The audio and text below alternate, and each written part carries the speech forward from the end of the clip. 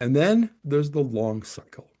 And in this context, I think the long cycle is from molecules and combusting molecules provided by fossil fuels and to create heat, which then we turn into work. Could be in an internal combustion engine, could be in a turbine, could be in a steam engine, whatever it is. You first combust the fossil fuel, then you make work out of it. It's very inefficient.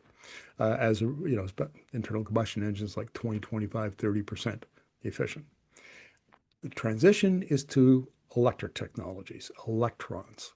And so what we're going to do, we're making electricity not by combusting coal or gas, we're making it with technology, wind and solar, for example, stored with batteries. And that is a long cycle shift. So this process that got started, back in the Industrial Revolution in the 18th century of combusting fossil fuels and combusting molecules is coming to an end. And we're now going to be embarking on the electric age. And it was only 6 months ago or so, Fatih Birol, who's the executive director of the IEA, said publicly, the age of oil is dead.